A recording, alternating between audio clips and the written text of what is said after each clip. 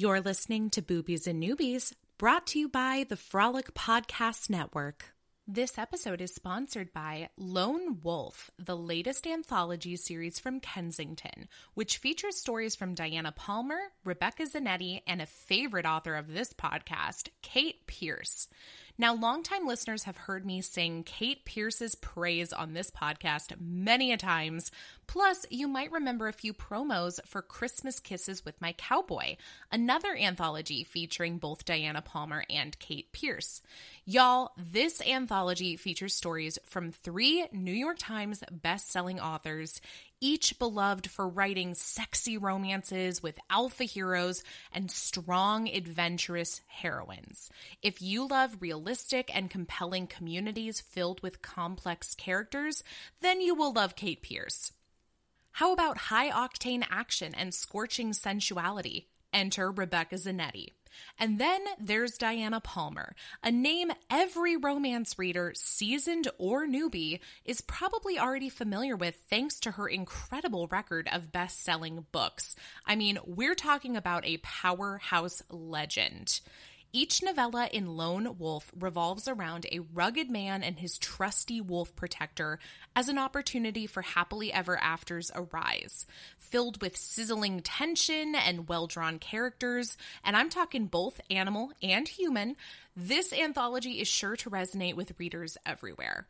I, for one, devoured all 3 stories, though I have to say I was especially drawn to Diana Palmer's Colorado Cowboy, seeing as the hero is a wildlife rehabilitator. How dope is that?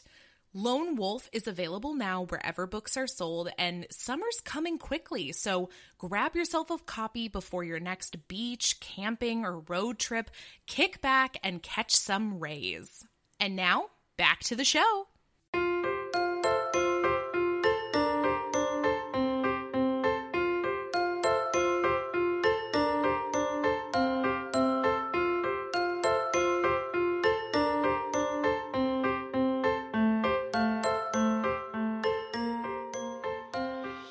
Welcome to Boobies and Newbies, the podcast that asks novice romance readers to think outside the dick in a box and brave the unbridled world of erotica. I'm your host, Kelly Reynolds, and today I am joined by Justin and Quita, co-hosts of the brand new podcast, Cooking for Reels. Cooking for Reels is the podcast that pairs tasty home-cooked meals with the movies that inspire them. And who better to have on the show during our month of yummy love than a few people I know appreciate yummy as much as I do. So please join me in welcoming my guests for today, Justin and Quita. Thank you for having me. Hello. Wow. I'm so I'm so excited. selfish. Us. Thank you for having us. I'm here in the back. It's fine. My bad. I'm so excited to have both of you here. We're excited to be here. I love it. I love it. Well, and Justin is a newbie-ish, kind of guest because he actually has been on the show before, although it's been a bit. It's been a bit and a half. What was that? That was only like your first couple of episodes in, I think, right? Maybe second one? Yeah, it was like the second or third episode. I remember we were recording right around the 4th of July because there were fireworks going off occasionally in the background. He didn't have AC and it was 1,000 degrees in his apartment and he lived on like the 3rd floor and it was so hot. All of the windows were open, but then we had to close them because of the fireworks. It was a treat. We were all baking. And the book took place in like winter, so I was like, I'm so jealous. Yeah, that was a good one. I can't remember the title, but it was a Kate Meter. Irresistible You. Oh my gosh, you're a better host than I am. You remember the title. It's the last romance novel I read, so that's the only reason I remember. Justin, I'm displeased. No, wait, let me caveat. I will say I've read some LGBTQ romance novels. Well, that counts. In between. Yeah. That does count. You are correct. But that was my... why wouldn't that count? Well, because I guess I wouldn't consider those books that I read pure romance. They were more like novelty with some really steamy scenes in there. Okay. I guess that negates whatever. I don't know. It's a good thing I'm back on here to educate myself. Yeah, I was going to say, like, and we'll probably talk about it when we get into the book, but like this one didn't have too many like, I was about to say pornographic. Can I say pornographic on this podcast? I mean, you can, but I don't think of them as pornographic. Steamy scenes. Steamy, and I love me some romance. I love me some erotica. So like this one felt very romance heavier than erotica. Yeah, I agree with Quita. This one read more like some of those LGBTQ books that I read. Unlike Irresistible You, which was definitely more, I felt more of the erotica kind of vibe. And there's absolutely a large portion of romance novels that are completely closed door romance, where any kind of sex happens off the page. You know, we cut to the next day, new chapter. Like a Twilight situation. Yeah, exactly. And so with this one, you know, it wasn't exactly a closed door romance, because we do get sort of like the foreplay and like talking about putting on a condom and like him fucking her against the door, but we don't get to see it. So I'm like, it's not a closed door, but it's not explicit. I'm wondering what the in-between word or phrase is to describe that heat level. It's door ajar with a chain attached. Door ajar, literally. I mean, honestly, let's be real. Yes. Maybe that's what we'll start calling it, and I'll try to spread it like wildfire, you know, throughout the romance community. It's not closed door, but it's door open ajar. Perfect. I love it. Okay. There you go. There you go. Our word of the day, if you will. But let's talk about your podcast, which at the time that this episode is releasing, seems like your first few episodes will also be releasing. So let's first of all relish in that and the fact that you've done it. And tell me and everybody listening about Cooking for Reels. Yes. Cooking for Reels. And the Reels is REELS. So like a film reel. We really just, Justin and I, we love food, we love movies, so we're like, we're entertaining, let's talk about it and record it. That'd be great. We take critically acclaimed movies and we watch them, and then we try and figure out some sort of menu to go with it. But the best thing is, Justin, you want to tell them what the best part is? Best part is we don't know what each other is cooking. So if we watch a movie that has like a blatant meal in it and both Quita and I decide, you know what, let's try to replicate that meal, we'll have no idea until the recording and we show each other pictures of what we made. So far there hasn't been any like repeats or we made the same thing. Okay. We take some liberties with the films and kind of either take something that's loosely inspired by the movie or something that's direct from the movie and try to replicate the dish. So it's been fun so far. I like that. Well, and so what, you know, again, at this point, you have only released a few episodes. And so what are some of the movies either that you've already covered or like ones that you're looking to cover and cook for in the upcoming episodes? We've done like The Dark Knight, Christopher Nolan's The Dark Knight. I know. That one was a tricky one to figure out what to cook for. Yeah, it was. Surprisingly tricky. Bonnie and Clyde. What else? Pinocchio will be our first one. That's going to kick us off. Oh my God! What a the wide 1940s range, original, though. Like from Pinocchio to Dark Knight to what was the other one? Bonnie and Clyde. Bonnie and Clyde. Oh my God! Yeah. So to go off what Quita said, we were taking like The Guardian, IMDb, The Hollywood Reporter. They're like top 100 movies of all time. That keeps increasing, so we're kind of throwing in some more movies that we kind of think should be on there as well. But right now we're kind of sticking with the top 100. And we're kind of seeing like how many repeats there are, and then we'll put that in the list. So it is a wide variety, and we're trying to get a nice variety of genre, time period. Like it was made a lot of 1940s, 50s, kind of 60s films, and we're like, all right, let's throw in some 2000s in there. Yeah, because I think there's a lot of fantastic movies that have been made in the last, 20, 30 years. Absolutely. Like that.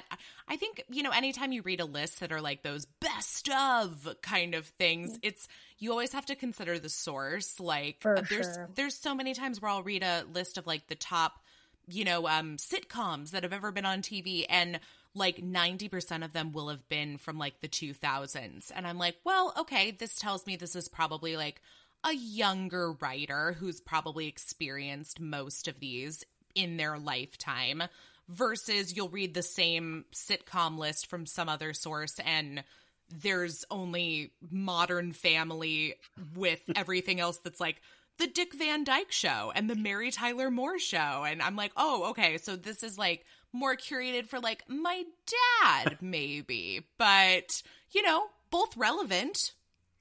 Yeah, I found... Yeah, and Sorry, Kita, go for it. No. We found so far that a lot of these movies that are on this list are movies that have really, like, revolutionized the film industry. Like, Nice. Citizen Kane, Casablanca were, like, some of the big ones, and Gone with the Wind that, like, really changed the way cinema was back then. But now it's like, okay, where are the ones that are revolutionizing film industry now? Where's The Promising Young Woman's? Where's the, like, Nomadland, Minari, Parasite? Like, I want to see those that are, like, broadening it and not just those certain films from the 40s and 50s that we see a lot on these lists. So that's why Keita and I are kind of throwing in, because we want to open it up to all genres and all categories. Mm-hmm. Yeah. And we also purposely chose lists like such as The Guardian that had more foreign, quote unquote, foreign films, or like different language films. Like, kind of, we really want to make sure we have a diverse, critically acclaimed list of films we're choosing from. Yeah, nice broad spectrum. Well, and I love too that you're not just choosing movies that are like about food. Like, not that there's anything wrong with movies about food. I mean, look at where we are. We're talking about yummy love all month long on this podcast. And the book we're talking about today, I mean, is basically like food porn, especially if you love Indian food. So, no, but I because I'm just like thinking, I'm like, how the hell do you come up with a meal inspired by Dark Knight? What are you making, like fried bat wings? Like, I have no idea. And so I'm super curious and excited, and I absolutely hope that there will be pictures and cooking demos, because your girl needs more food in her life always. Yeah, we'll definitely be posting photos along with the episodes when they're released. So you can check out our Instagram and Facebook for those posts as well. Nice. Is it going to be like a who wore it best, but like who cooked it yummiest? Maybe we'll get there. We'll do some polls.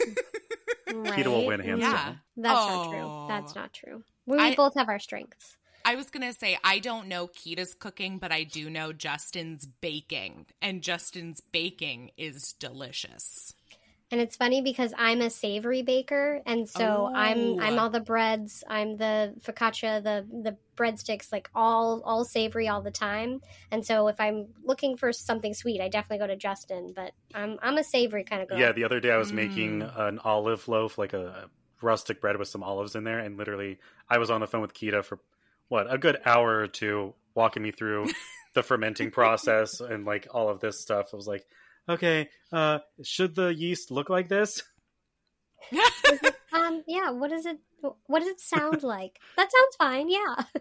Oh my God. Okay. Well, I'm going to put a pin in the conversation about bread, because you better believe that is going to play a huge part in today's conversation, because that is, I mean, It almost seems like the book we're talking about today was like inspired by the pandemic because of all the bread baking that's happening in it. And you know what? It might have been. I have no idea, because it is a relatively newer release. It could have had something to do with, or at least the timing on it. But yeah, I think this one will touch a lot of people's hearts and stomachs when they read it. So before we jump into that, I do want to ask, where can everybody find and follow and listen to Cooking for Reels? All of our Instagram, Facebook, and Twitter, I believe, is at Cooking for Reels. So again, that's Cooking FORREELS. And then we should be available wherever you can get your podcasts. Again, we're as you hear this, it should be released. It should be available. So find us. Hooray! And if not, check in with our social media, and it'll point you to where to go. Yes.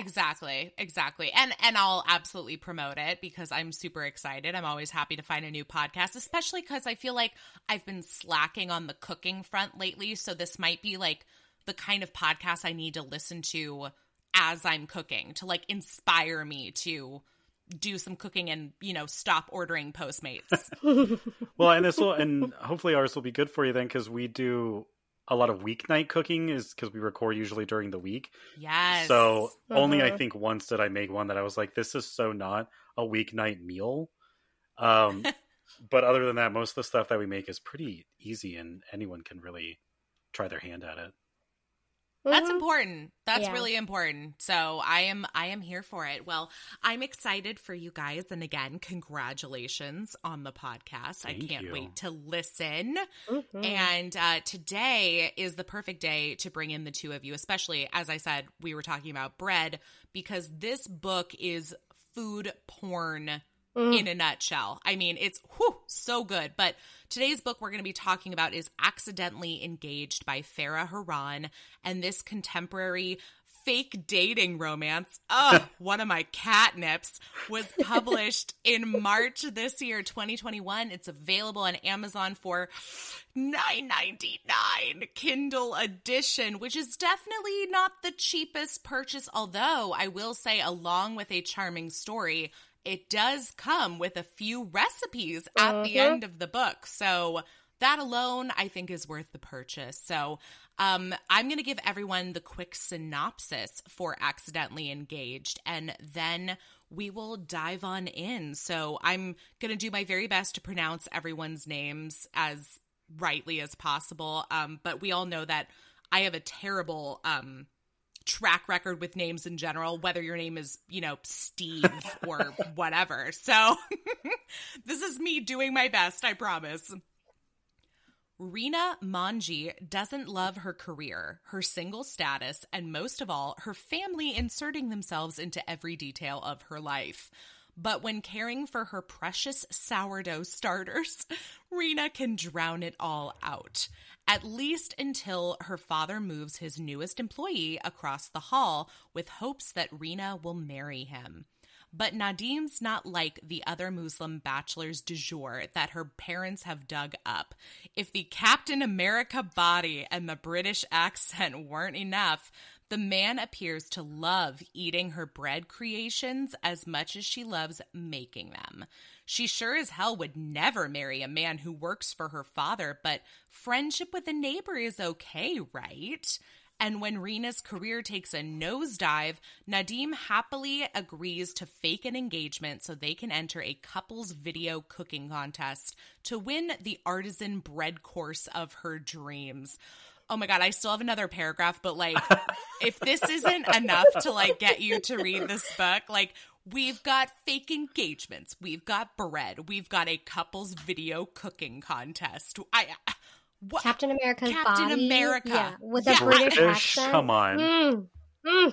She literally describes him as the brown Captain America when she introduces him. And I think they compare him to Jamie Oliver like 30 times throughout the book. So yeah, there you go. That's not, again, that should be all the incentive you need. But if not, here's one more paragraph.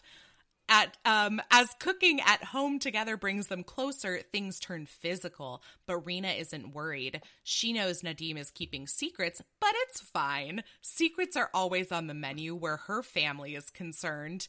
And her heart is protected. She's not marrying the man, but even secrets kept for self-preservation have a way of getting out, especially when meddling parents and gossiping families are involved.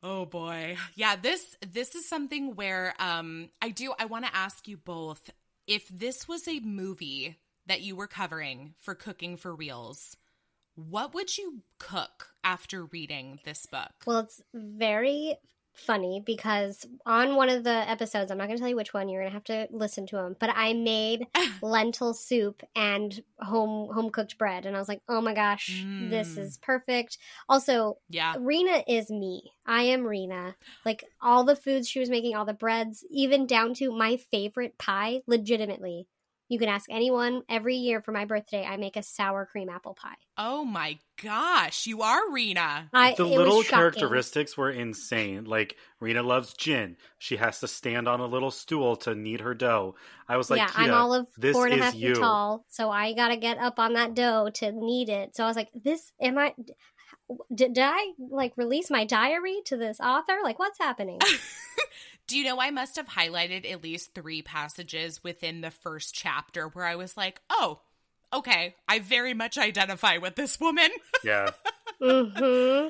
Yeah, I think the first one was when she talks about like Sundays are a day of rest and relaxation, but not for her. And I'm like, get it. I'm with you. And then the second one was when she started talking about how the story opens where it makes you feel like she's about to like go break up with somebody or have words with somebody named Brian, only for you to realize that Brian is her rye bread starter. And she's like, that's what I get for naming it after a man. I was like, girl, I feel you. And then it just progressed into like her having a hangover from last night's nachos and rosé. And I was like, that's it. I'm in it. I will finish this book in one sitting. Yeah. I am with Reena start to finish. Yep. That's me. Anyway, so you made your lentils and bread, which again would be perfect for this book. Justin, what would you make? An excellent question, because I'm tied up on everything carb related in this book. I'm going to like butcher the names of these dishes, but what is it? Partha? Parath? Like really, is that the really thin?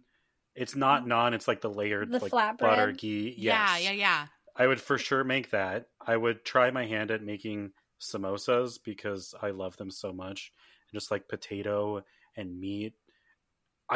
This book made me wanted to like really explore spices of like getting my own, roasting them, like grinding them down. I was like, oh, it just sounds so good. Chai, and this is like, oh, do I need to go get some like cardamom pods and like brew my own chai? Like that sounds incredible. And this is like legit chai. We're not talking about like Starbucks chai latte. No, this is legit There's no syrup chai. I was gonna say this isn't gonna be a sweet syrupy. This is gonna be delicious. Yeah. Well, and you know what dish really hit? I mean, all the bread sounded amazing, but the one that I was like, ooh, I want to look up a recipe for like how to make this is the potato dish she makes, the bhajias. Yeah. I was intrigued by that. So good, because I'm also like a hoe for potatoes. So I mean, in general, potatoes, bread. So good. I was so concerned though, because they were drunk and deep fat frying these potatoes. I was like, this is not a good thing to do while slightly intoxicated, or for their case, very intoxicated. Also, I loved the variety of food too. Like we got a lot of lovely like Indian cuisine, but then at the end they make that grilled cheese, and I was like, do I need grilled cheese with some chutney on it? Because that sounds fantastic. It sounded incredible. Yeah. What I really liked about this book was the fact that you understood like what the contest was. Like they break it down. They're like, look, you're going to submit a video from home, and then there's a theme for each round, and you're going to do some there was like a farm to table theme. Yeah. There was the picnic theme. I was like, okay, this is all very clear to me. We get to see Reena and Nadim in each round because it's a couples cooking contest. We get to see, them in the studio cooking. Like I really loved that. I mean, a part of it is probably just because like I always want my life to be like a reality television show, but I was like, I can picture this show. Like I can see every bit of this. So that was one of my favorite things about this book. Yeah, for less than 400 pages, this book had like so many things happening. Yes. There is a cooking show. There's family drama. There's jobs. There's pasts. And I was like, there's more than one fake engagement. Right. Yes. It's like, you're getting into it. The family drama. I'll turn it over to you guys because I have like so many things that I could say about this book, but I would love to know what your, overall impressions are besides us obviously loving the food. So I like romance novels and erotica. Like, this is my jam, especially this last year during the pandemic. Like, this is exactly what my brain needs to just distract, totally take me to somewhere else. I can giggle. Like, it can be everything I need it to be. And this book in particular was lovely because, again, I'm a baker and I love food. I love to cook. And so to be able to turn off my brain with also something that is something that I turn my brain off with. It was kind of a lovely, all the things I ever needed in a book. And when we were saying like it's $9.99, I was like, this is probably the best $9.99 I've spent in a long time. Like, I've spent terrible, like, done stupid things with $10 before, you know what I mean? So I was very pleasantly loved this book because it was just really fun. A lot of twists and turns, and I really felt for the characters. Like, there was times I wanted to slap Reena. There was other times I wanted to, like, shake Nadim. Like, so it was just a lot of fun to read. Yeah, Nice. I told Quita as I had started this, I was like, this reads almost like an episode of Gilmore Girls, because I was like, there's that parental drama. She's like, I don't want anything to do with my parents. They're not getting involved in my life in any way. I'm going off on my own. I'm starting my life. And they're trying to set me up, and I will say no. But even though this guy is perfect. And so, not perfect, obviously, but the ideal. I don't know. He's pretty good. I like blew through this book. I was not expecting to. I don't know if it was just because we had the deadline, but I was like cruising through it. I very much enjoyed it. It's probably the first time I read a book too, where I was like, people in this book are as obsessed with food as I am. I am just so happy by that. Yeah. So I very much enjoyed it. I was surprised, honestly. I totally hear you about it being like an episode of Gilmore Girls too. Although, you know, much less white. Like, let's just make that clear. Yes. Yep. Yeah, the diversity is super, super on point in this book. Fantastic. Especially because I mean, they were talking about parts of the world that I have no, you know, connection with. They come from Tanzania, but I know Reena mentions it. I forget if Nadim mentions it as well, but that, you know, her family is originally from India and they've lived in like the specific part of Tanzania that happens to have this mesh of like African and Indian food. And I was like, oh my gosh, how fascinating. Like, I immediately want to take to the internet and like research this region of Tanzania. Like, I had no idea.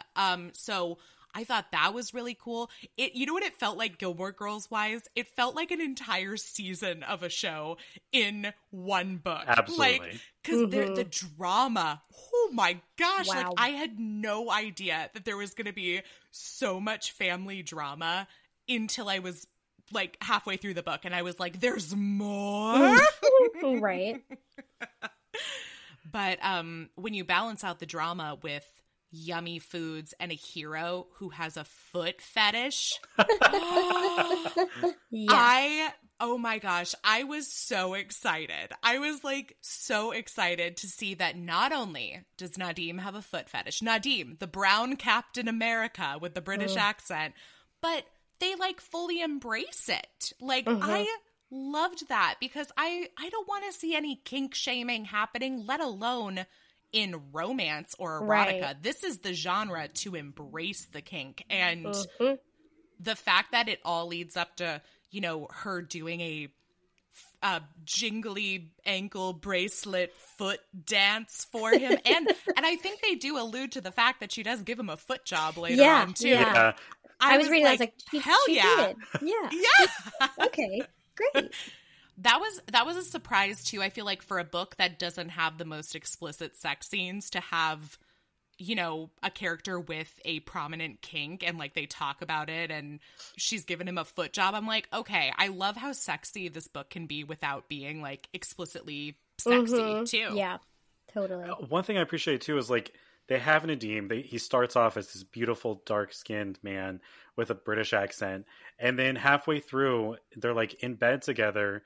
And she like touches his stomach and she's like, oh, your six-pack's gone or something. And I was just like, Yes. We're eating bread. He doesn't care. He's like, can I let my biceps go? She's like, absolutely. I was like, who cares So what you hot. look like? Eat the bread. Be happy. Right. Ugh. Yeah. I've never seen a conversation like that in a romance novel. I've never seen that. And I've been reading these books for 12 plus years. And I feel like more recently, there's been sort of a call to action to start writing more diverse male characters. Like we want to see more than just like the buff Chris Hemsworth, you know, kind of character, which by the way is super funny that, you know, they refer to him as Captain America, because I feel like 5 years ago it was always Chris Hemsworth as like the comparison. Yeah, and then now it's gone to the other Chris. So I just want to know, like, I feel like what happened? Like, did we take sides on Captain America versus Thor? But both beautiful. But yeah, I'm with you, Justin. That was such a sweet moment. I was like at first thrown by the fact that she pointed out that he like had a little bit of, you know, squishiness to him, but it was in like a really sweet way, and he fully embraced it, and she was like, I'm into you no matter what you look like. So I want to see more of that, please. Yeah, their chemistry. There were times where though I felt like he was like too perfect, and I was waiting for the shoe to drop for a long time. Like it really didn't come until more than halfway through the book too. But I was like, he's so supportive, he's so nice. I was like, he's so unrealistic.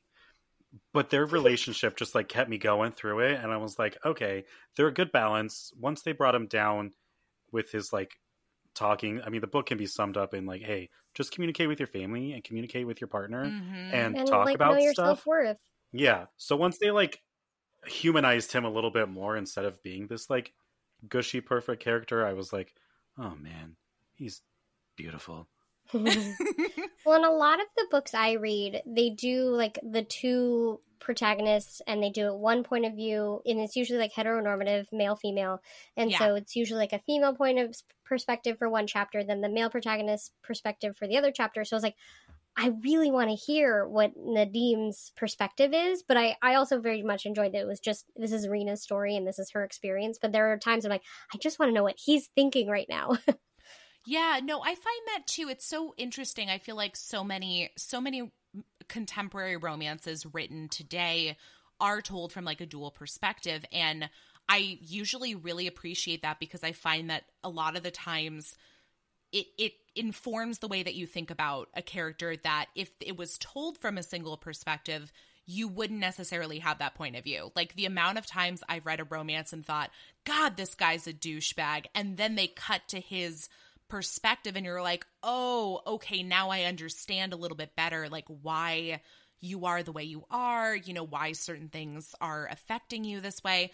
Then it all balances out. But I mean, while reading this too, I was like, he is so perfect. He is so, you know, I mean, there's what's wrong with him, because how sad is that too, that that's like our train of thought. And that's also Reena's train of thought. Like during the book is like, what's wrong with him? This is too good. I mean, it's a constant theme throughout the story. Well, not only what's wrong with him, but like, there's no way that he could want me. Like, I'm not enough. And that was why I'm like, I just need you to know your own worth. Like, if I could impress upon any young person in my life and like teach them anything, like, you are worth everything. Everybody is worth everything, and never sell yourself short. Like, you deserve the kind of love that you want. And like, stop it. Just, you're worth it. Yeah, no. And it's definitely, for me, you know, she's a 31-year-old woman, and she comes from a more traditional Indian family who, you know, from my experiences of having friends who have a similar upbringing, or, you know, watching movies like Bend It Like Beckham, or, you know, stories that I've read, other romance novels, that seems to be like a recurring theme within that culture, that, you know, they want to set people up. They want to have like a really involved family. So I totally get it. I did love that in the end, and it comes like really in the end, you know, that there was basically this big moment of like Reena and her sister having to like confront their dad and basically just airing out all the secrets. And the best part about it was that everybody already knew them, like, about each other. Like, the fact that her mom knew that he made a bad business deal that we learn in like chapter 5. Yeah. And he's just now telling them, thinking nobody else knows. Or the fact that her mom is like a card shark, which I thought was hysterical. I'm picturing like this group of older women gathering in the back of a bread store playing poker with each other. And everybody else already knew. So, I mean, it really just is like a lack of communication between mostly family, but how that impacts the rest of your relationships. I mean, we even got like pro employers too, like with the top crust guy of like being a down to earth boss. I was like, I let my employees have say. I like reach out and want to help people. I was like, wow, we really got like some levels of characters that you don't really see in books. Like, sure, she had horrible luck with jobs, but we see this one guy who was like willing to give people a chance and opportunities and allow these women to have these poker tournaments in his like restaurants or whatever. I will say I did totally expect the mom to be in this like poker tournament and trying to be raising money for his projects, her husband's projects. Oh, nice. Because they kept saying that she was donating to charity, and I was like, that's great, but is she saving money for her husband's bad business deal? Like, is this secretly her way of trying to help him? Nah, she's just playing poker. No, she's just playing poker. Fantastic. Yeah. Well, and then there's a great, diversity amongst their friends as well. Like, I mean, we see her cousin that lives upstairs who identifies as bisexual. And what I loved was that there was the mention that her family fully embraced her bisexuality, but like they had questions about the time when she dyed her hair blonde. Right.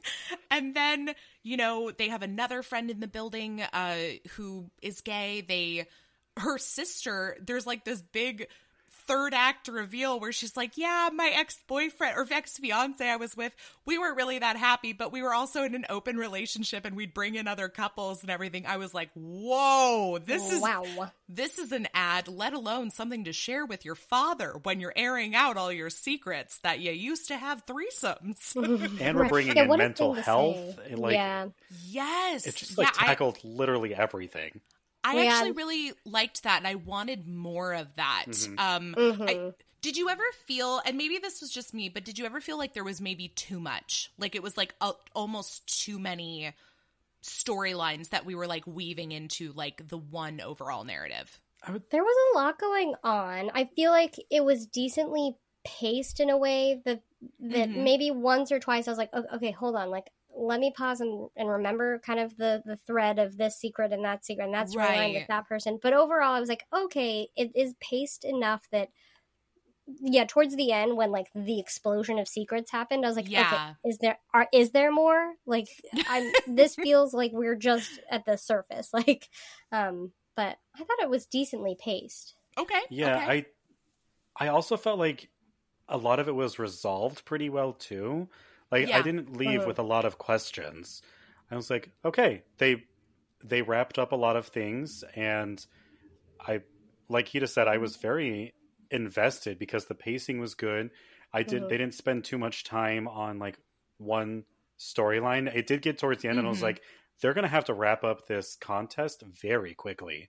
And they did. That was my concern, was like wrapping up the contest and also kind of making amends between Reena and Nadim. Like I mean, I was checking the percentage on my Kindle book and it was like 95%. Yep. And I was like, oh shit, like how is this going to happen? Like that, if I have any complaints, and this is a book I would absolutely recommend to newbie and seasoned romance readers alike. But my one complaint is that I did feel like the last like maybe 10 to 15% of the book was like really rushed. Like there was so much happening, so much dirty laundry being aired. And I don't know if I completely bought into like the marriage at the end. Like that was just like a little too much for me, was that she does propose to him in order for like him to stay and them to be together. And,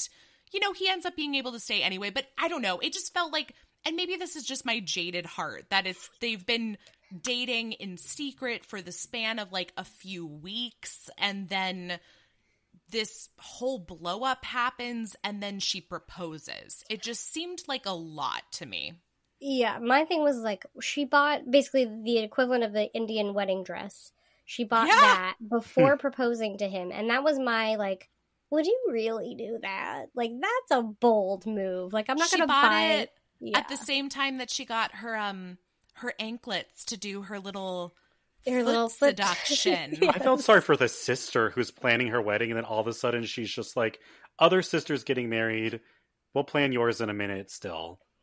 It was literally like their wedding dress, or what are they called? Not sorry, but the outfit that they were shopping for. They were looking for her sister.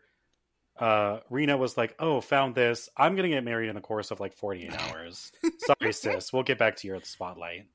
Yeah. And I do get, and it does take place in Canada. I do like that we're in Canada. Mm-hmm. But I do like that, you know, she has good intentions. I have a problem in general, and I've found this from reading romance, like anytime that there's maybe an extra string attached to a marriage. Like I've seen the same thing when somebody proposes to a character because they find out that she's pregnant, and you're like, okay, but are you proposing to her because you want to marry her? Or are you proposing to her because you found out she's pregnant? Like, and that's usually something they even say is like, I'm not proposing because of the baby. I was going to do this anyway. And it's like, but now we'll never know. Right. And so that's something that I think, you know, I loved them together, and I could see them being together, but it just felt maybe a little bit forced to me to make it all happen so quickly at the end of the story. And they even say, like, oh, now that my dad's willing to sponsor you, like, we didn't have to get married. Like, are you okay? I was like, why did you add that line? Like, that, and you were already married, too. I mean, it's not even like you were engaged and, like, now's the time that you could call it off if you wanted to. Like, you were already married. A lot of it, too, wasn't surprising to me. I think the most surprising thing at the end was the sister's revelation of, oh, I also opened our bed to other couples. But like everything else was, I totally saw coming, because they kind of kept hitting it over the head. She kept saying, I will not marry. And I was like, okay, well, she's going to be the one to ask him to marry. They kept hitting over the head the visa and the marriage. This was a little bit more towards the end. And then blatantly, what was it? The mom or the aunt who was like, oh, we had to speed up our wedding so that he could get his visa to stay in the country. And I was like, that's what's going to happen here. I was like, there it is. There's they the brought clinch. up that lease in the building of the restaurant. I was like, that's going to be meant for her. I don't love that she went into business with her sister, but whatever. That was an interesting story. Like, you know what it felt like to me was, it almost felt like the sister, like there was a book before this one where there was the sister, and like the sister was like a complete bitch, and like this was like her redemption journey, because I was like, we kept hearing about how the sister like never had a great relationship with Reena, and how, you know, she had gone ahead and like trashed food bloggers online, and then proceeded to be like, I'm going to write a cookbook. I'm going to be like a chef. And it's like, all of these things are setting her up to be such a sketchy person that then when we see her start to do things that are nice, I just was like, okay, but what's really behind this? Like, what's motive? Like, are you gonna go behind your sister's back? Like, what? So it just got to the point where I was like, oh, am I just supposed to believe she's like turned the corner and wants to be a good person and have good relationships with her family? But she even still like was riding her sister's coattails. Like, sure, she got her own cookbook deal, but she ruined her sister's cookbook the first time. Right. And then her sister became famous because of the contest and opened a restaurant and cookbook with her. And I was like, you're also having her sister help make half of your recipes anyway.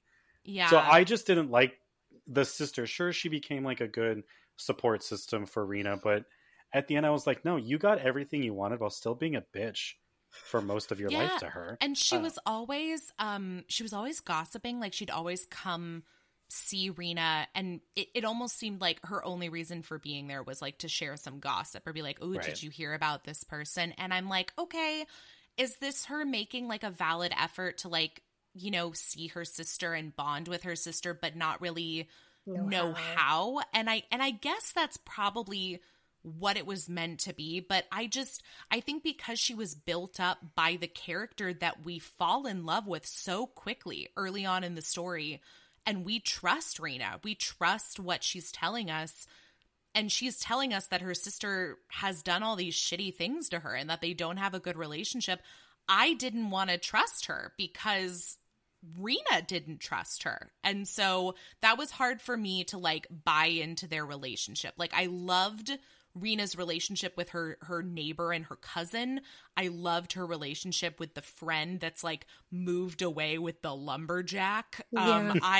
I loved all of them. It was just that sister connection that I was having trouble with. And I like the way it ends in terms of like them airing everything out and just like, okay, let's have a fresh start.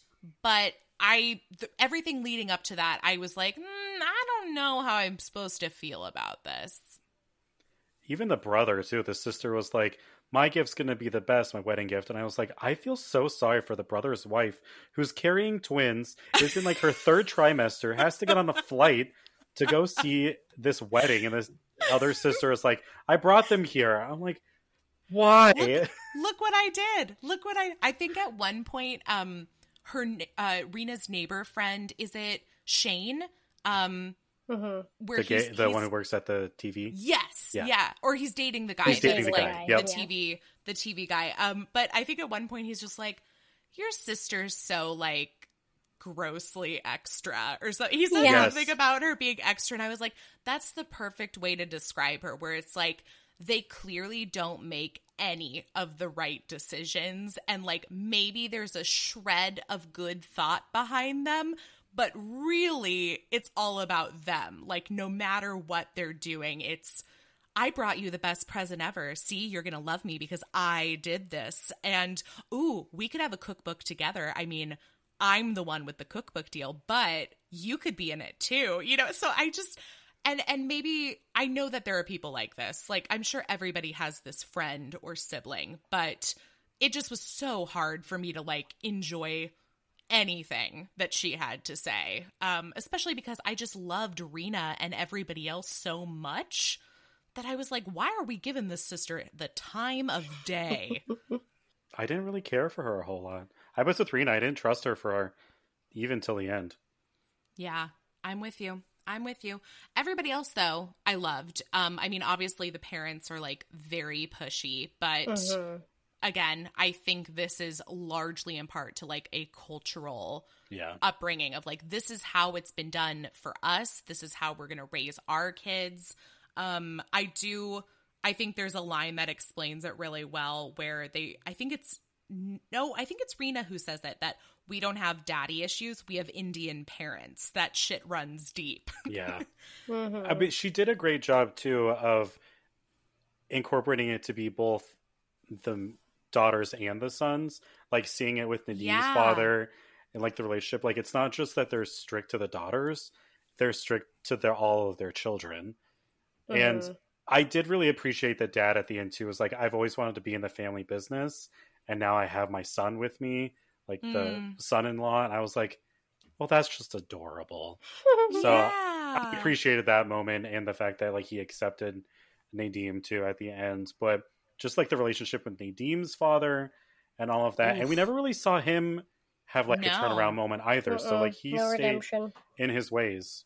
And then we hear about the father of Nadim's ex-fiance and how, you know, everything that he's done, he's basically been like physically and verbally abusive like towards his daughter for like so many years. And, you know, Nadim being with her kind of fell into like a bad crowd and like also had his job in jeopardy and everything. And that was, I mean, it was just like multiple, you know, fathers leading their families and just sort of seeing like what that looked like, you know, for the kids, because some of them were more, they were all, it seemed like, physically, like really affected emotionally, mentally. I mean, talk about our main character, Reena. She's like, I go through these depressive states, and my sister's been diagnosed with a mental illness as well. And Nadim is clearly like been like ostracized by his father. It was a lot. It was some heavy shit between families. Yeah. I also like that they highlighted how these men, they're just gossiping. Like, they gossip just as much as anyone else. Like, what they're talking about, like, no, that's gossip. On a closed Facebook page. Yeah.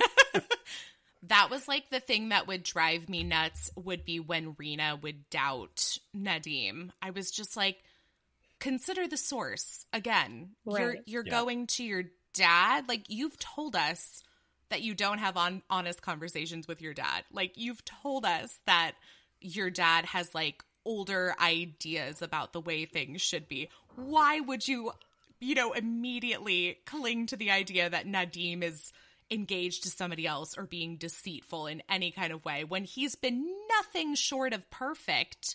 But then again, I think modern daters tend to doubt what's great in front of us. Like, we're looking for something to be wrong. But yet are so eager to jump into each new thing too. Yeah. It's true. Switching gears ever so slightly, who was the one that the mom, I think it was the mom or the aunt, they're in the cafe towards the end getting their kebabs, and the mom was engaged or was going to marry Nadim's dad, or is the other guy's rival. Dad?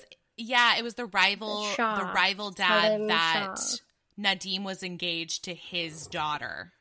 Nadim was engaged to his daughter, and in her daughter, Jasmine, her dad was the one that almost married the mom? Yes. Okay. Yes. I don't know why all of a sudden I was like, all of these stories the families are starting to intertwine too much, and because I can't quite. So connected. Yeah. I mean, yeah, and that's the thing is like, I would have believed that like people were rivals, like just because they're business rivals. Yeah. But then it's like, oh, also he was engaged to this girl and now he's engaged to this girl. Oh, also he used to work for this. Oh, by the way, your mom was engaged to him when we were like 17. It's like, holy shit. Okay, I appreciate all the details and the foundation that we're building here, but let's get back to the cooking. And he's posting a photo from years ago or months ago to stir up drama just because. Yeah. Oh gosh, yeah. Through all that, I think what it was I loved the first like 3/4 of this book because it was all about the flirting and the cooking and, you know, them filming this show and eating lots of yummy food. And then when things like got real fast, I was like, oh no, but what about the bread? What about Brian? Bry the rye. I want to know. Even like fourth of the way through, and Nadim's like, oh, you're back. Don't come in. And you're like, oh, finally we're going to get something juicy. There's someone else in there. And he has starters everywhere. And I was like, that's the one who is this guy? Warmed my heart. I was like, okay, he's perfect. Was precious. I always have such a hard time throwing away starter because I have a few starters that they're in hibernation right now. But that was the hardest part because unless you have a recipe ready to use the discard, like you throw away a lot. And again, it's flour and water, but still you're like, but it tried so hard and it did exactly what it needed to do, and I'm just supposed to throw it away? You can only make so many sourdough pancakes. Or crackers. I love making homemade crackers with the leftover. Oh my God, stop it. You're just making me hungry again. Yeah. I love it. Well, and he raises his sourdough starter that he keeps and names it Al. Yes. Takes it on their weekend vacation. Right. Oh. He likes to be fed. And I get that. I need to be fed regularly as well. So. Oh, same for sure. Yeah. I also love the mom of, what was Duncan, who definitely was giving me like Molly Weasley vibes when she comes out with her like plump frame and her red hair, and I was like, yes. Yeah. And when they're filming on Duncan's mom, on their family farm, that when they're like filming and they go to like take the eggs from the chicken coop, the dad is like, well, that's Agatha. Like, he's like naming all the chickens, like, don't poke Agatha. I'm just like, I love all the names. Right. I will say, I pictured Duncan so differently because I was like picturing him like this little small hipster, and then she described him as this like big guy who was looking down on Nadim, and I was like, red beard. Okay, hello, Mr. Lumberjack. Hello. Yes, please. Yeah, I'll look at the sunset with you. Yeah, flannel. But they never, they like bring up the story about like why is there a couch on the porch? They never resolve that. I'm still curious. Like, I get why, but like, how did it end up? That was a question. That's true. That is true. Well, and I will say, Farah does have like a few more books out, and I know that one of them that I haven't read is called The Chai Factor. Ooh. And The Chai Factor is actually about Amira and Duncan. Oh, yes. That'd be good because they've also got some family dramas too. Yeah, well, they're an interracial couple. He's got racist family members. Yeah. Ooh. Exactly. So, I mean, obviously, I guess it's not marked as a series, but technically this is like the second book within this universe. Bubble, yeah. So this was the first one that she wrote, or the Chai Factor was first? No, Chai Factor came out first. So, I'm sure everything that we hear Amira talking about in this story of like, them moving and like them having to deal with like Duncan's like racist brother or whatever, I'm sure a lot of that comes up in the Chai Factor. I just haven't read it yet. And I think you can easily start with this book like we did because it's not focused. Amira's left town. Like, we're not even really seeing her that much, so much as like hearing her on a phone call. So yeah, if this is the one you start with, I mean, I definitely want to go back and read Amira's book because I'm all for a lumberjack any time of day. Absolutely. A Canadian lumberjack, please. Yes. Oh, I know. And you know what? Maybe there's more time on the farm. Maybe they get to hang out on the farm and play with more of Agatha and her chickens. But I just want farm fresh eggs now. And goat cheese? My God. If only. I did start following Farah on Instagram. I was like, maybe she'll post some fun recipes and food pictures. And from reading her acknowledgments and like the about the author and everything, it seems like so much of this is, I mean, it feels like a lot of this is inspired by her life. Just at least from reading what she's written about, moving to Canada and like, growing up there and everything. I'm like, oh, okay, cool. I can see where there's been like some inspiration. And she likes to cook or bake. Like, so there you go. But I'm excited. I kind of want to try some of the recipes at the end of the book. But I don't know if I'm brave enough. I believe in you. I was going to say, if Quita made egg curry, I would definitely try it. But it's not something that I would make for myself. Oh, I'm definitely going to make egg curry. Yeah. Oh, it sounds so good. And I feel like I could do the paratha. Yeah. But I don't know. I feel like baking bread is such a commitment. Like, I mean, just the fact they're raising starter, like children, and naming it. And it's so worth it though. And I will say working from home in this like new life that we're in has been beautiful for bread baking because bread baking it's time but not a lot of effort as most like because you'll start a dough, you leave it to rest, then you come and fold it, then an hour and a half, 2 hours, come back and give it another fold, and then like so if you start it by like at 10:30, kind of throughout the day do your things you need to with it, and then you've got bread for dinner. It's like perfect. So bread can be intimidating, but I want to say out loud that everybody can make bread. You can do it. You will want to after reading this book. Yes. You really just need to know like what to look for and what things should be happening to know when you need to move on to the next step. That's always what I call Quita. Yes, and rye is very hard. Rye is hard to work with. I will say that. So I always do. I did one rye bread and I was like, and we will not be trying rye for a while. But I'll mix rye into like a multi-grain loaf to get that lovely earthy taste into the bread without having like a rye loaf. So If anyone's intimidated by right, that's fair.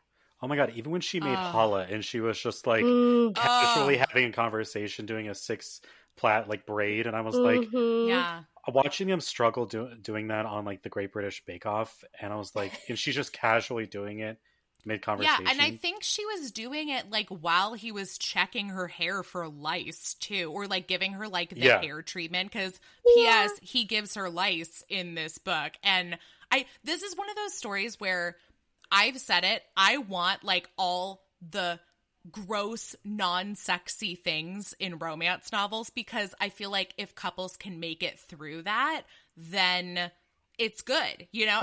So the fact that like he's like, oh yeah, I gave you lice, I'm like, oh shit, well this is great, I love it. And then she even mentions in a sentence after they have sex that she's like, well, I'm gonna go pee because like I don't want a UTI. And I'm like, I have been asking for that. Yes, I have been asking for that in a romance for so long. And you know, that coupled with, you know, all the family drama and his foot fetish and like the immigration, you know, hoopla. I'm like, there is so much mess in this book, and I love mess. So I enjoyed that a lot.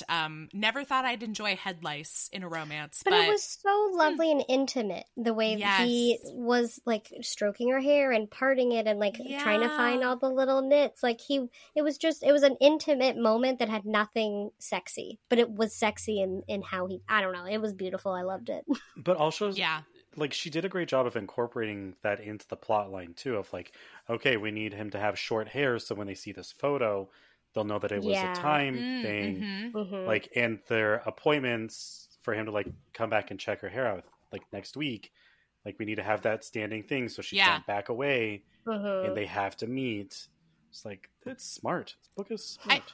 I will say, like, there's so many times I've read books where I've been like, wait a second, he just said like this is going to happen in 3 days, and like it's happening tomorrow and now it's yesterday. Like there's so many times I'll read a story and like the timing feels so inconsistent. And this one, I was like, I could map out every single thing that happened in like a planner. I could see, okay, he just said this is happening in 4 days. Great. We've gone to 3 days later. She's worried something's happening tomorrow. Okay. It's tomorrow. And now this is how I was like, this is so well timed. Like I think it was very well executed, especially because the whole thing only takes place over the course of like, what, 2 a months? month? Yeah. I mean, maybe 2 months. It's very quick. But that being said, so much happens within that time, as we've mentioned. So being able to like plot all of that out, I thought she did a fantastic job. Even that contest was so quick too. Yeah. I was like, if this was America, that would be like an entire season of TV. Yes. Yeah. Exactly. God, but those Canadians. They do it all better. I don't know. We know, but I did like that Nadim would like poke fun at Canada occasionally. Like they talk about like Canadian football, and he's like, oh, okay, so but like not real football, like soccer football, right? Like this is like the fake bastardized version of football that you guys call football. And yeah, any excuse to I mean, Canada. Oh, and then he says like everybody's so sweet because they're in Canada. Like we only picked nice people for this competition. And I'm like, yep, I feel that. That's how I feel anytime I watch something set in Canada or England, basically anywhere outside of the United States. Right. Yeah. So yeah, there's a lot to love. I feel like if you love the Great British Bake Off, if you love, you know, eating, perusing food magazines, if you want to learn about maybe a new style of food that like you're less familiar with, because I know I'm not familiar with Indian cooking, or I think was it East African cooking? Yes. Might have been East African. Okay. Apologies to Tanzania. But I didn't know about any of the food that comes from there, so I found it so fascinating. But yeah, I think there's a lot to love about this story. Any other notes that you guys have before we move on to the less than steamy segzerps from the novel? To your point you just made, I really appreciate them too. Like, you actually got to see their thought process of how they had like a list of ingredients from the farm. We're like, how do we make this work for like our culture? Like, we have eggs. Okay, well, and then Nadim's like, well, my grandma used to make this. And like just watching them take like these farm fresh ingredients or ingredients they may not necessarily cook with all the time and be able to tweak them into their dishes, but not do a like, what do they call it? Mesh. Fusion. They were like, we don't want fusion. We want it to be true. And I was like, I appreciate you sticking to who you are and like taking it and realizing like, oh yeah, we use this, this, and this for this dish. That brings back so many memories. I'm like, yeah. It was authentic. And that's not what you see in like a lot of, especially like, even I love to watch Top Chef. That's like one of my go-to cooking shows. And it's always like, create a dish inspired by something, you know, that your family used to cook. It's never make us your family's favorite meal. It's like, oh, I'm going to make mashed potato, you know, foam that tastes like my grandma's mashed potatoes. I'm like, oh, sometimes like the legit authentic meal itself is the best version that meal could be. And watching them like figure out how to take a meal that usually takes hours to prepare and try to replicate it in 30 minutes for a picnic, you're like, that's great. Even her charring the corn too much was no issue. It was like, we'll just turn it over and not serve it. And I was like, ooh, they're gonna like harp on her for that. No, they still did well. Yep. Yeah, that was nice, actually. I kept thinking that like a low point was going to be like they messed up the cooking show, and I was relieved and surprised that wasn't a part of it. It just was like, this is either going to work because we're cooking together, or I'm going to like have to leave the competition because I won't have a partner. And that was it. So, okay. Well, I know that this didn't have the steamiest of sex scenes. Like we said, not closed door, but definitely door ajar. So, was there a favorite steamier moment though that either of you enjoyed? This one is so not like the steamiest or sexiest, but they're in bed waiting for the results of I think it's the second one, the farm to table one, where they're in bed and she's looking at her phone, waiting for her phone to load or something like that. And it reads like he pushes his penis up against her leg. And I was just like, yeah. Okay, and then she's like, all right, we can wait to look at the results. And then they just have sex. And I was like, I love that. Just press his penis up against, and then they have sex. Like, we don't care so much about the results. It's just the pressing of the penis. It's the only time we ever got the word penis, I think, in the entire book. Yeah. I had to read a couple times the paragraph about the foot job because I was like, she did, right? That's what happened. Because I was like, it, and again, I love the no kink shaming. Everyone was consenting. It was beautiful. And it was just like, oh, okay, here we are. He's just a foot job. And they're going to have the happiest life because she's willing and he's willing and it's lovely and go for it.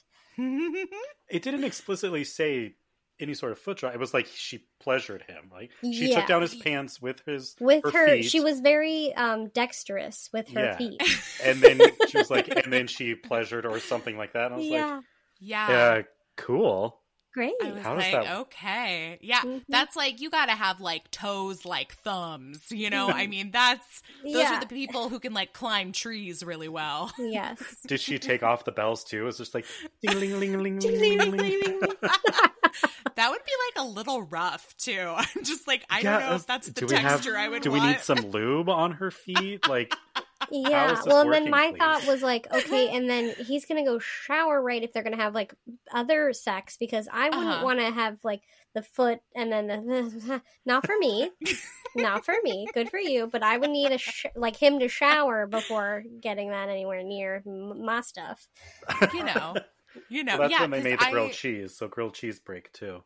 Yes. Yeah, okay, so grilled cheese while you shower kind of thing. Yeah, there you go. Well, I've got like a little scene that, this is like a kissing scene, and I'm trying to remember. I had some good kissing scenes. Yeah, I think this is the first time that they like make out a little bit, and then she calls it quit. No, this is when they make out and like eventually have sex, but this is just getting started, give you a little taste of it. So His smile widened seconds before his lips claimed hers. And this kiss was like the one on Monday, completely enveloping. She didn't know why she'd waited. She should have come here and kissed him every night since that first kiss. Actually, they should have done this weeks ago. Intense and enthusiastic, he had one hand on the back of her neck and the other rested on her cheek as he all but devoured her whole. She wrapped her legs around his waist and finally ran her fingers over that velvety cropped hair. He moaned in appreciation. I also love that was not a moaning in appreciation. No, that was like, I'm so sorry. That was awful. That was like Beast from Beauty and the Beast. Yeah, that was like a growl. Yeah. That was my lumberjack one. That's how Duncan would do it. I love how the phrase like his lips claimed hers is like in every romance novel. It's probably one of my favorite like ways to describe a kiss. Like his lips claimed hers. Like what is that? Like is this a baggage claim? Yeah, like, the enveloping too. They claim them. She always finds a way to like one up each makeout session too.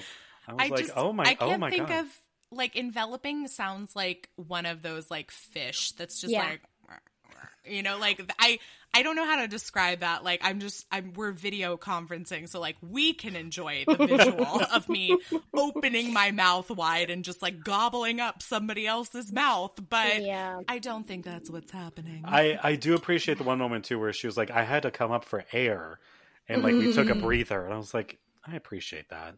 Yeah, it's true. I also that's love real. like the not explicit sex scenes. Then we get to like their going away one, like the first time. It's like, and he just fucked me up against the door, and I was like, loved what that. we were waiting for.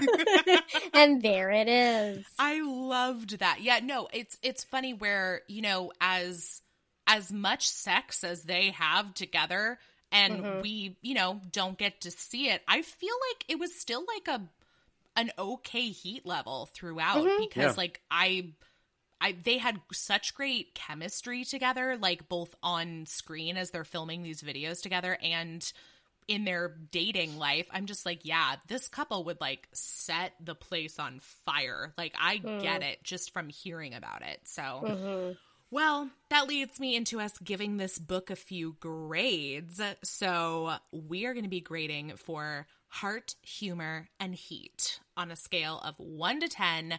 10 being the very best that it could possibly be. And we are going to start with heart. What do you think? I'm going to go, are halvesies allowed? Or are we whole numbers only? Yeah, you can halvesy. You can halvesy. You can also give it like a hard or a flaccid 6. Like whatever works for you. Okay, I like that better. Yeah, that's fun. That is fun. Heart, I'm going to give it a flaccid 8. Wow. See, I was going to give it an at attention 8. Okay, good. So right there, though. Yeah.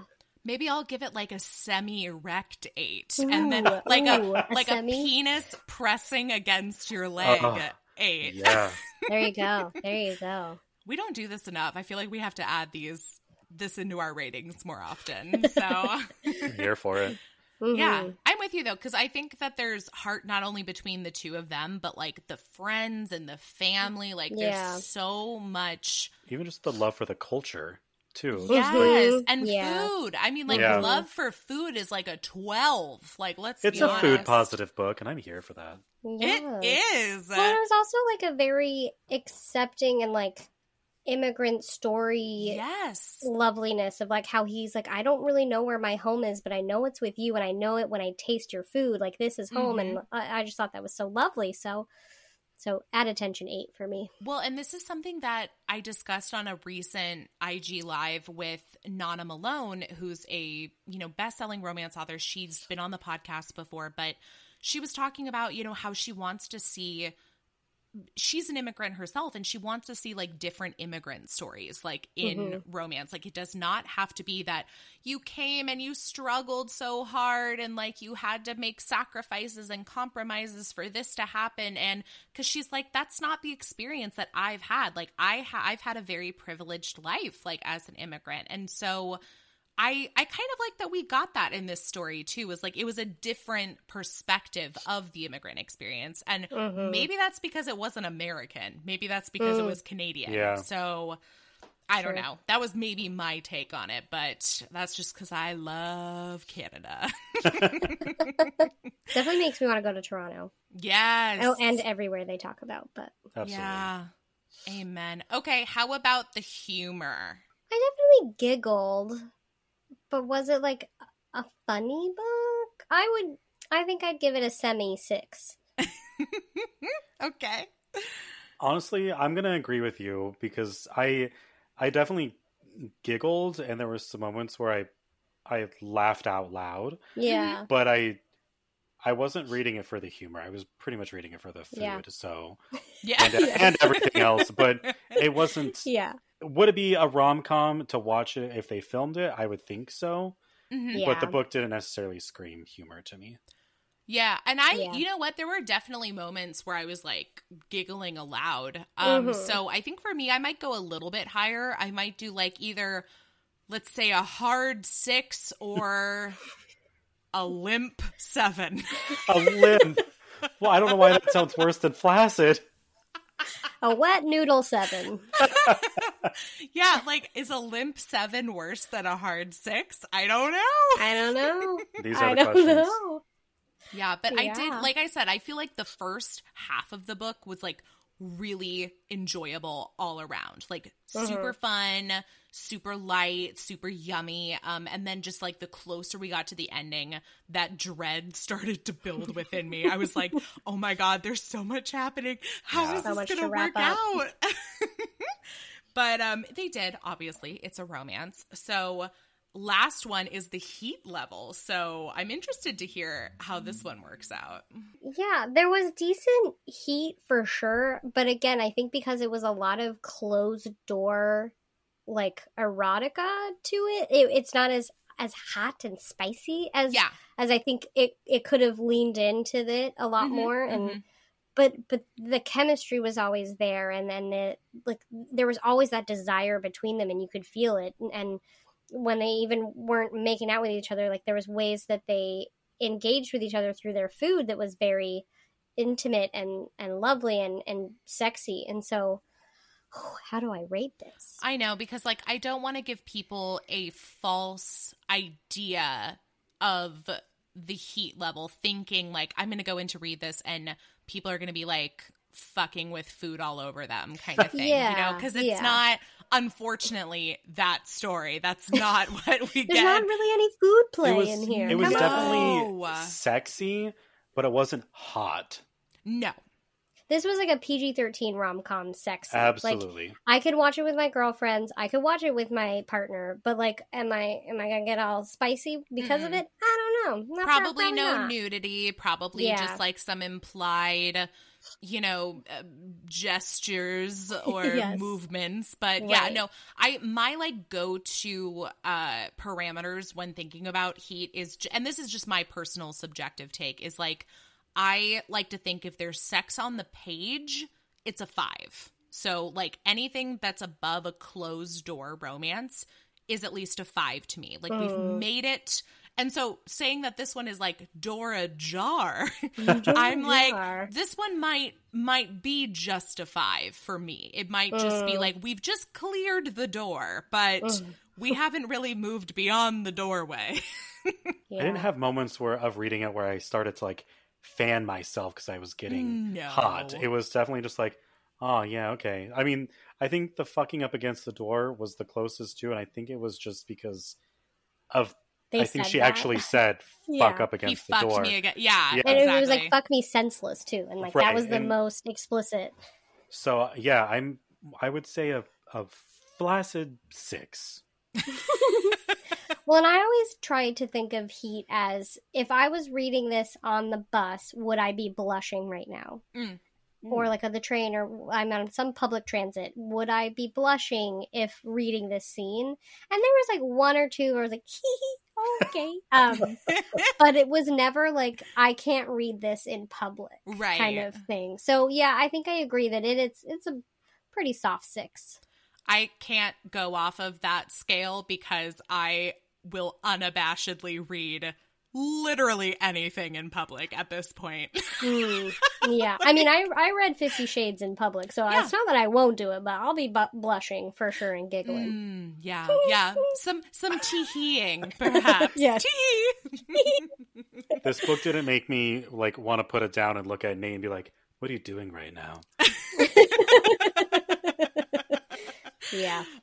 Which is how I gauge all my books, you know. I've got books for that heat level if you want them. So Oh yes. My favorite was going Irresistible You when we read that one. Yes. And they were having sex while he was playing like PlayStation or something, and I was like, yes, it would never happen. Nate would never like look away from the TV. Like if I was initiating anything, I hope he doesn't listen. He could be listening now. And he'd be like, okay, that's great, sweetie. Daddy's playing his game. He doesn't call himself that. Stop getting in the way. I want to reach the next level. 100%. I was like, get on my level. He's like, go away. Okay, cool. That is one of the things I do remember about Irresistible You. And that series, by the way, Kate Meter is the author, and it's a hockey series set in Chicago. And oh my gosh, I went on to read the rest of the series, and she's now written like a follow-up series that's like the next round of rookies who play for that team. Okay. Yes, I am in love. So like anybody who's looking for like their next hockey romance, super great. Check out Kate Meter. But anyway, from baked breads to hockey romance. I love it all. Classic.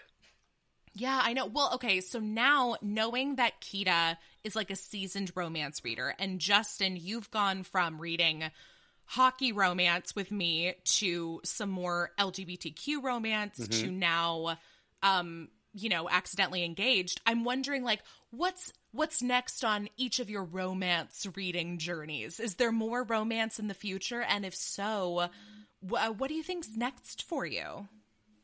Well, I definitely want to read The Chai Factor. That's going to be high on my list. And then I'm currently making my way through the Sanctuary Sound series of, I want to say it's Jamie Beck. Okay. A lot of fun. Just like I see now, there's a few of them that I'm reading, but I've been enjoying Jamie Beck a lot. And then I've also been doing a lot of Melissa Foster. Okay. She's a lot of fun. So. Love it. So you steer more towards like contemporary. Yeah. Okay, cool. Awesome. Definitely. Justin, how about you? A great question.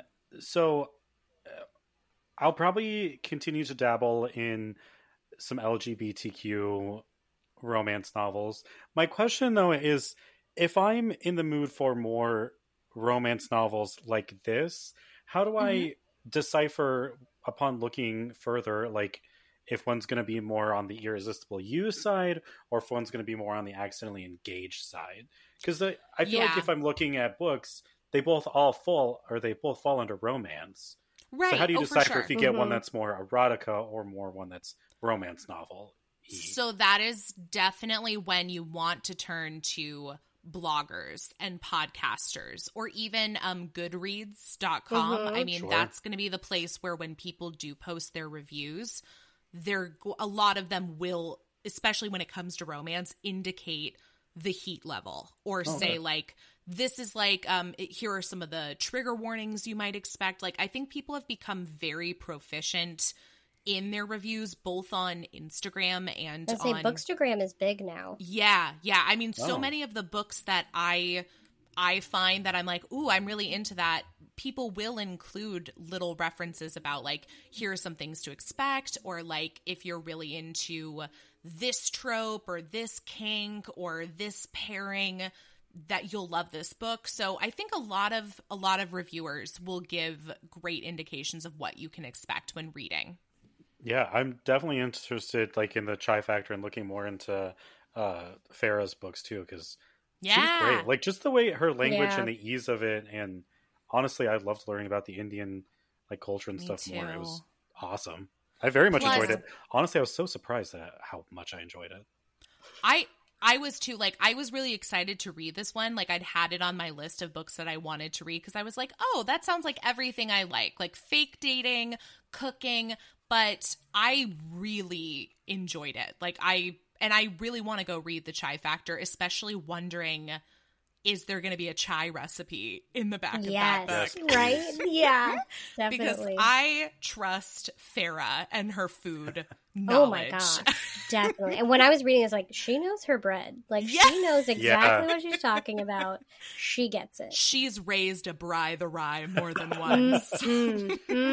Well, my friends, we've come to the end, and I'm so glad that you joined me for this. And honestly, I feel like, I know your podcast is all about cooking for reels with movies, but I feel like there needs to be a special episode or bonus episode or something having to do with this book or some other yummy love romances.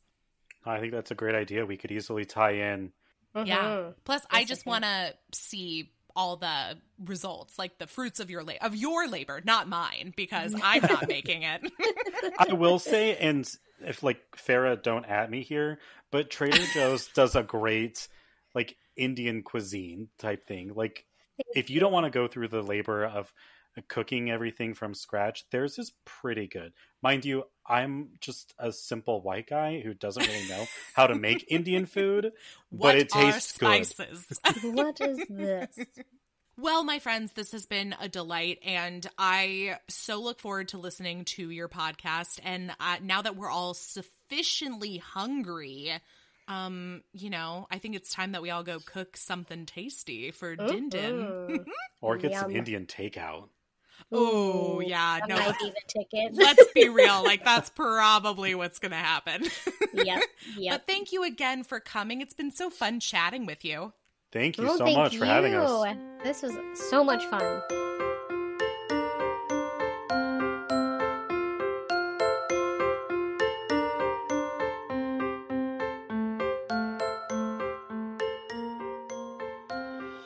Thanks so much for listening. Boobies and Newbies is part of the Frolic Podcast Network. Find more podcasts you'll love at frolic.media/podcasts. You can follow Boobies and Newbies on Facebook, Twitter, and Instagram at Boobies Podcast.